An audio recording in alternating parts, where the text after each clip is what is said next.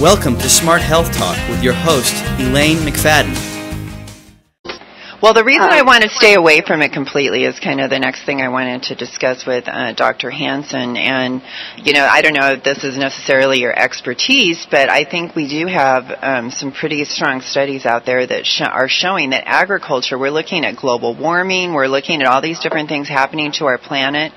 And agriculture actually has a lot of potential to help us counteract the effects of global warming by getting away from this industrial type of farming that's causing like some of the other problems that we mentioned earlier with the waterways and the algae blooms and all those kind of things, additional side effects. That agriculture has a lot of potential for helping us with global warming, and at the same time, we could stop using all these pesticides and maybe have some healthier food.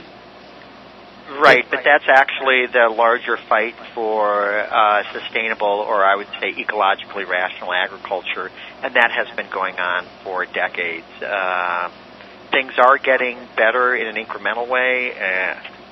The U.S., of course, it lags behind, but I think the fact that, 3 years ago we had the IAASTD, the International Assessment, the International Agricultural Assessment for the Role of Science and Technology in Development, and that was something similar to the International Panel on Climate Change, came up with this global treaty on the way forward for climate change. Well, a similar thing was done for agriculture with this IAASTD, and what happened is at the end of this process, there were 400 scientists, countries from all over the world, just like the IPCC, all these experts got together, and the report that they released, the U.S. and a lot of industry hated it, and they walked away from it. Why? Because it said the answer for agriculture is not technology. It's not more things like genetic engineering or nanotechnology, which is actually moving in.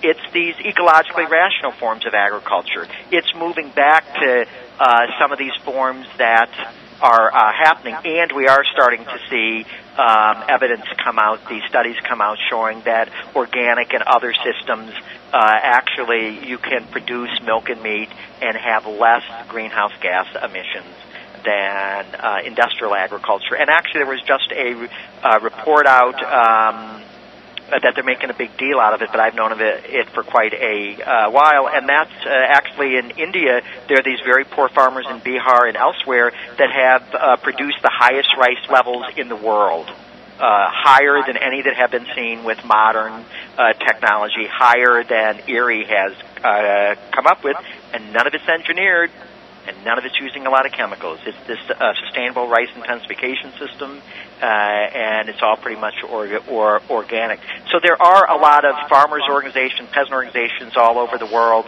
who actually have been pointing out in the fora where climate change is being talked about that agriculture is an important component of it, particularly more traditional forms of agriculture that are more ecologically rational, and these organic agriculture and those things.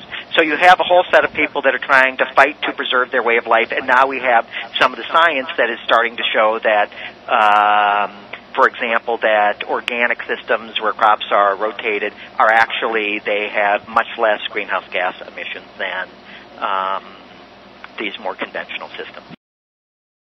Be sure to visit our website at smarthealthtalk.com.